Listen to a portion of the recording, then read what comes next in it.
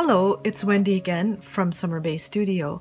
Thank you for coming to my channel. Today I'm doing a really fun project using watercolor and some ephemera, and I'm going to show you exactly how to do it. And I'm doing it in my altered book journal, so you can do it any kind of journal project or even just a picture to hang on the wall. So stay tuned and let's see how it goes. To start with, I'm using 2 pages in my book, which is the altered book journal.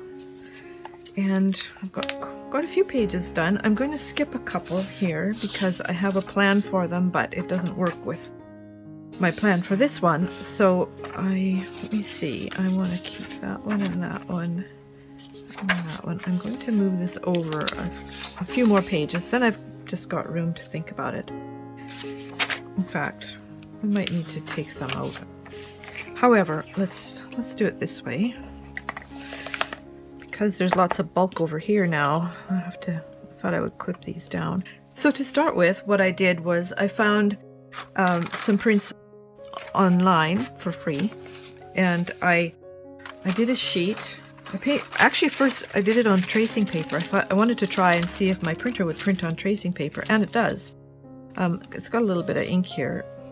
I don't know why, but I decided not to use tracing paper because I didn't want the print to show through quite this much. But I do like the effect, so I'll probably use it again for something else, so we'll see about that.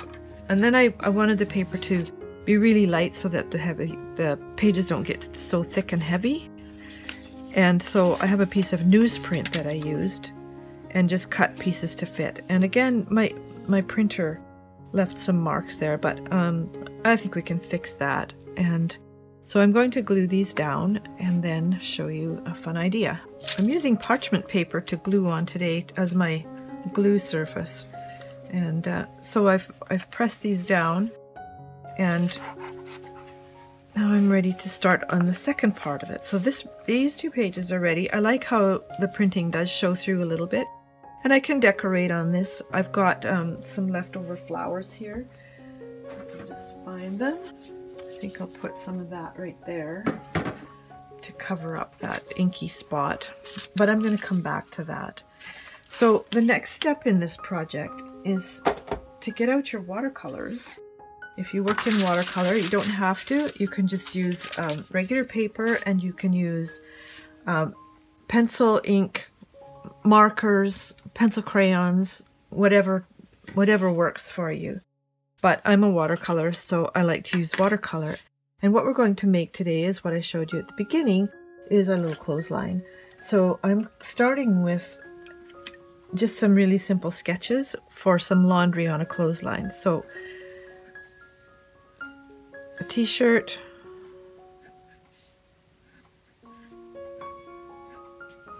that's about all there is to it. You can add details if you want to. I'm going to do a pair of pants, and you can see how simple these are. They're obviously jogging pants. And I think I'll do a dress.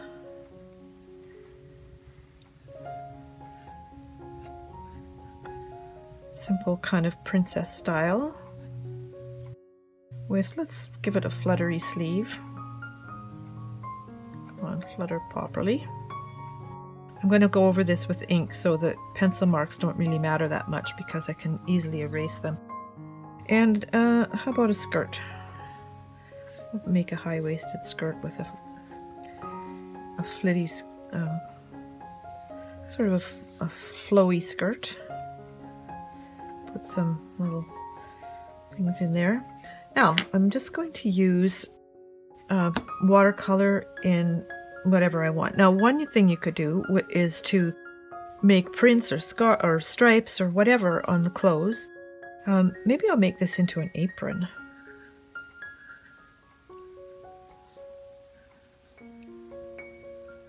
I know not a lot of people wear aprons anymore, and I never did really wear them that much. I'm going to round off the bottom here, so it looks a little bit more like an apron.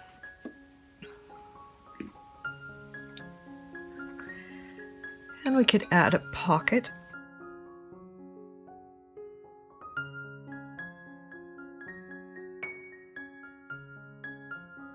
or 2 actually. That sounds like a fun idea. Just take this out of here. Put in 2 pockets.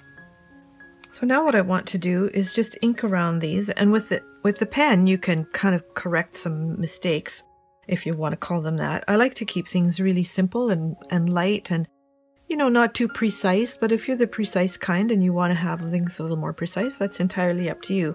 I'm using an 05 Pigma Micron pen, and the reason I'm using this is because I can watercolor over it.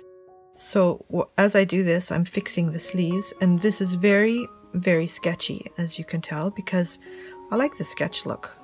I'm making the sleeves match a little better so that they're, you know, the same length.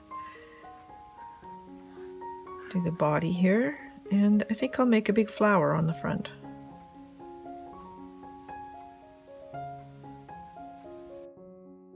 With our yoga pants, we've got the fold over waistband if you're lucky, and these are just going to be plain pants like this. Our little dress with the ruffly sleeve. Notice how I made the ruffles a little bit different.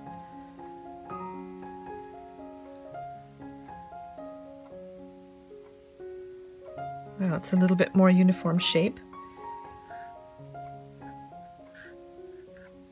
You have to use these pens from straight down.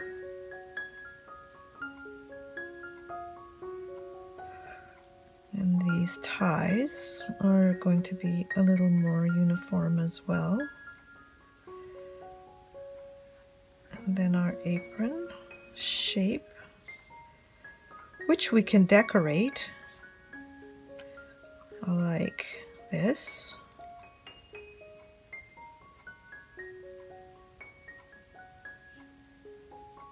Because aprons tend to have ruffles or lace or whatever. Are you an apron wearer? I'm not really. Only if I'm doing something really messy. There, that's our little wardrobe for this project. Now, to keep it from being confusing, I'm going to erase the pencil lines so that it's a lot easier to see where I'm painting. And be sure you let the ink dry before you do this, otherwise the eraser will just smear the ink. And I'm using a kneaded eraser, which erases without damaging the paper and without making those little crummy balls of eraser and paper. So we'll just get rid of these. And then we have a clearer idea of what the actual little garment looks like. So that's done. Now to start with, I'm going to just paint in this, and I'm using watercolor paper.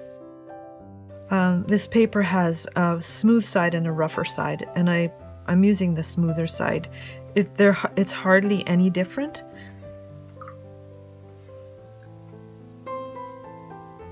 So I'll just start here by doing this part, and then while that's drying I'll go on to something else. So let's see, I think I'll make these pants blue. So this is a cerulean blue, and it doesn't matter if you paint outside the lines at all, because we're going to cut them out afterwards, and you'll see why. Well, if you watch the beginning of the video, you probably already know why, but we'll just do it like this anyway. And like I said, it doesn't matter how messy it is. I think I'll just make a different colored waistband here. Well, it's not very different, but it's a turquoise.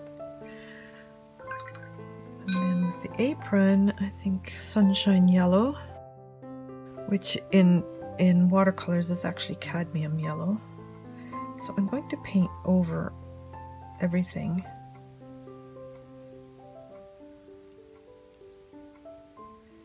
And then I'm going to go back and change the trim a little bit.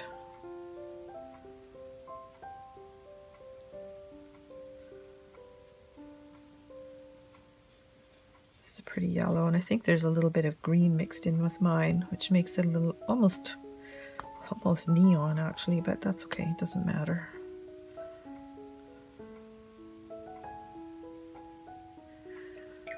And I think I'm going to do some orange trim, so I'll make the waistband and the straps in orange. I don't want to touch my yellow because I don't want my paint to run together. And then when the yellow is dry, I'll go over the pockets with orange, and then we have that contrast, and probably around the edges as well, that lacy bit. So there's that one. I only just realized I didn't have all my lights on. Luckily there's light coming in from the window, so I hope that first part doesn't turn out too dark. Okay, I think with our dress I'm going to use a phthalo green and do these little ruffly sleeves, keeping my hand out of the wet paint on the right hand side. Like this.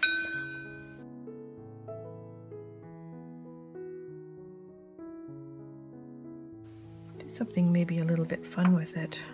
So I'm starting with the green at the top.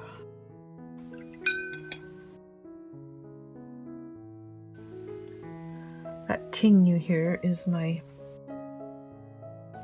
brush hitting the side of the water glass. Just add some turquoise here.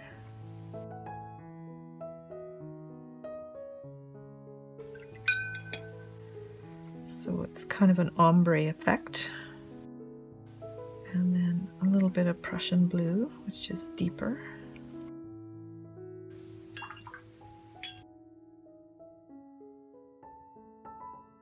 And some violet.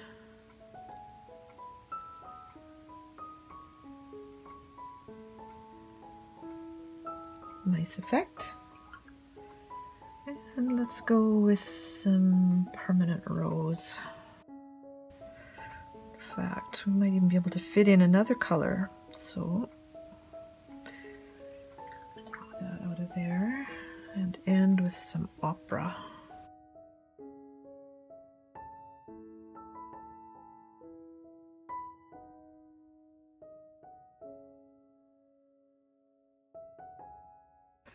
And now we'll go back to the t-shirt. And what color should I make it? I think I'm going to go with a pale green. Just a little mix of yellow green and some phthalo green. And make it nice and watery so that it's pale. Which means you just add more water to your little puddle. And then take the excess out of the brush so it's not too sloppy. And then you see you get a light green instead of an intense green. So the more pigment that's in your brush, the more intense the color is going to be, obviously, and the more water that's in your brush and less color, the lighter it's going to be, and the more transparent. So you can see the difference here where I put paint right over this black line made with the archival pen compared to this one where I painted over, and it had, it's hard to paint and talk at the same time. It had more pigment in the paint, so it covers the lines more. But I don't want that over here, so I'm just going to keep painting this in. My brush is just about dry. In fact, it's kind of drying in this corner here, so it'll probably make a mess. Or it'll backwash. And then that's just barely damp. So I'm going to just pick up a tiny bit of phthalo green and make this neckline. And then I think I'll put a little bit in these. Like that. Now on this one, I'm going to go back in with a smaller brush because I don't want it to hold a lot of paint or water. All I want to do is have some intense pigment and not much water. So I've picked up some orange and I'm going to just dab it in here. And because it's got lots of pigment, it covers up that yellow. And then also I'm just going to run it around the edge very casually, you could say, because I'm not worried about it going over lines. It's supposed to be light and fun. And like I said, if you wanted to use just plain old paper, you know, copy paper or whatever you've got, you can certainly do that, and just use markers or colored pencils or whatever you have. It all works. Now while these are drying, which they have to do, I'm going to just put away my paints and give myself a little bit more room. And one thing I need to do is find my, I have this jute, and I have ribbons of different colors that I've bought. And we're going to use these to make the clothesline. Now, I think what I'm going to do is go with the jute just because it looks a little bit more like a clothesline. And we'll attach that to the book. So while this is drying, I'm going to just measure that. Now, what I want to do is I want to have them. I think what I need to do is cut it. I think I'll need to cut it. I'm going to just cut it like that. My little scissors.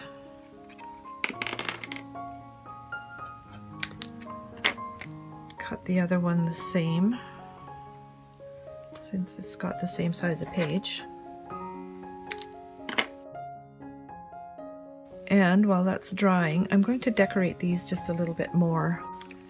I have these packs of butterflies that I found at the dollar store. Like I said in my last video, we really don't have a lot of crafts places where I live, because I live in a village. I live, you know, about an hour and a half drive east of Vancouver, BC, but going to Vancouver is a bit of a chore. And besides, we're supposed to be staying home all the time anyway, so that makes it a little bit more challenging to go anywhere and do anything. Anyway, I bought these at a local dollar store, and this one, oh, that's really pretty. I think I'm going to use some of them. Yeah, these are pretty. They came in three different colors, so lots of choices, and these are great big ones, and they are a little bit heavier. They're cardstock. So, but I think this would benefit from some butterflies, and why not? Just want to make sure that they don't interfere with the laundry line.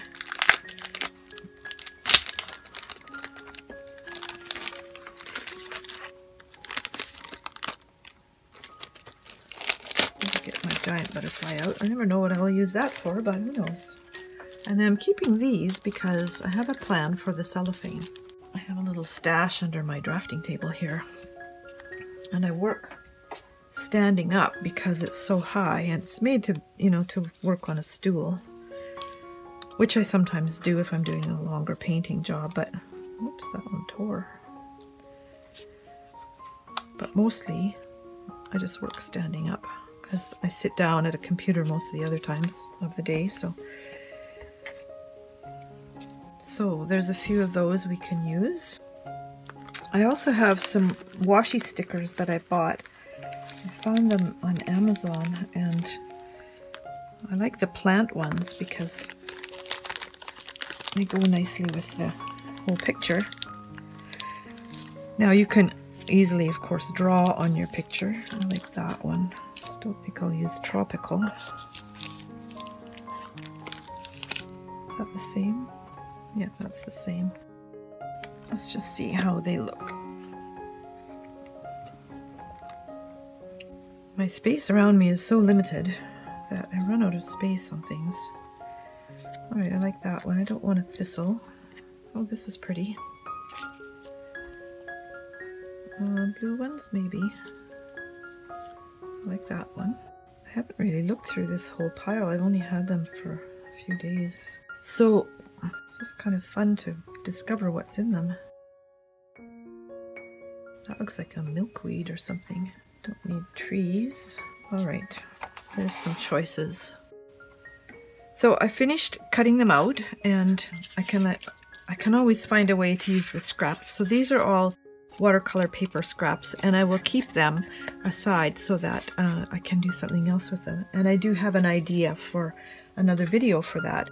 Now, on this one, we're going to bring back our book and just move off all this ephemera, because the first thing I want to do is install the clotheslines and see if we can get a little bit of that twist out of there. I think that worked. So I'm just going to glue those down. This one has a bit of a thread on it that we don't want. So I'm going to measure that so that it's, just see where they land. I think that'll work.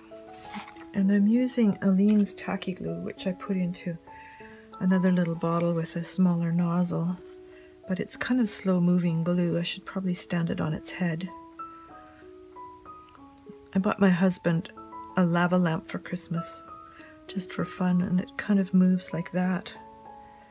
So I'm just going to put a drop of glue here and put the piece of string in it, and then put a drop on top.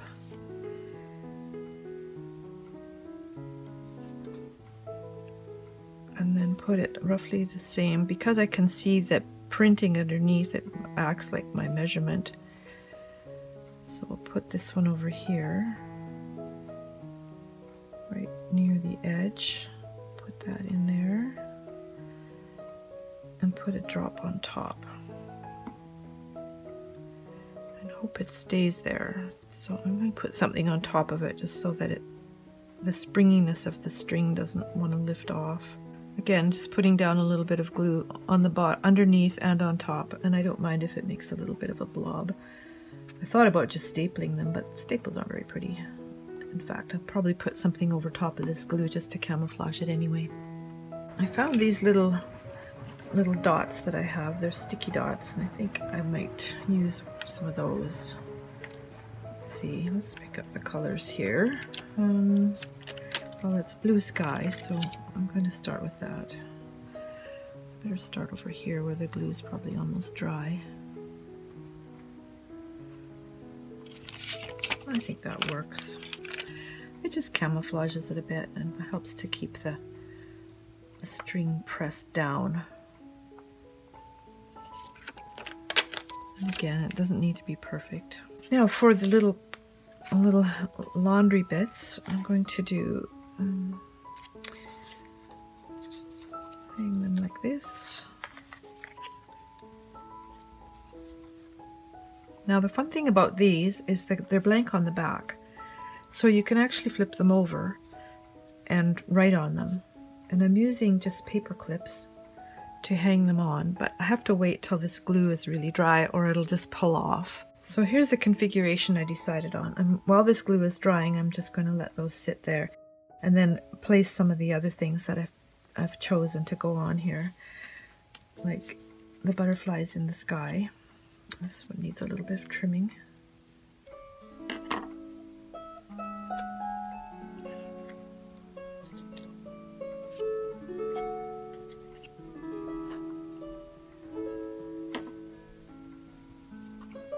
That one looks good with that, I think. I think I'll put it on this side. And I will also add a few of these flowers, which are kind of see-through.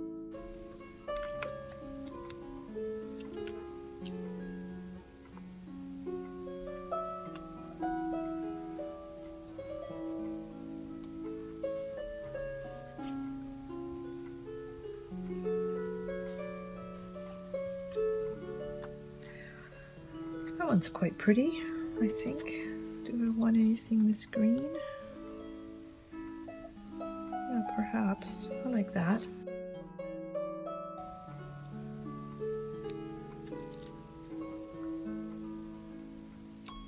Put this one down here. And just trim off this bottom part. Although it's not strictly necessary. that. I'd like to have more daisies. I thought about cutting some of these apart too. I might. These are from my flower and twig embellishments kit on my website at Summer Bay Studio. I like this one, and I'm going to make it 2 different ones. Like this, so that I can put one over here and one down here. These things are very tricky to get the things off, but I found that just rubbing my thumb over the edge will pull off the sticker from the backing. Otherwise, if you try and stick your thumbnail in there, it just will not go. I'm going to just glue my butterflies down using Aleene's tacky glue again, which I'll put a link for this glue in the show notes. Wow, can you hear that rain? Good grief. I mean, it does rain a lot where I live, but sometimes it's like enough already. However, it's not snowing and it's not a blizzard, so that much I am thankful for. If you are inclined to write in your journal, like journals are just fabulous because they can be anything you want. If you want to just collect things, like I was talking to my daughter the other day, she said she had this beautiful journal cover that she bought just because she loved the cover and really didn't need it otherwise, so she decided to make a smash book. And she sent me a couple of pictures of her pages, and it's just like mementos, stuff that you know, tickets and whatever that she wanted to keep. And that's a really fun way to use a journal.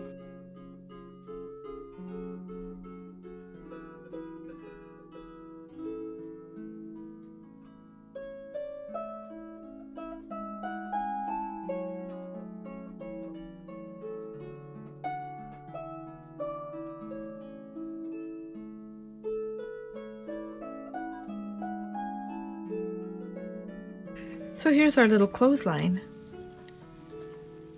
Now what you can do, once this is good and solid, which isn't quite yet, these can be popped off.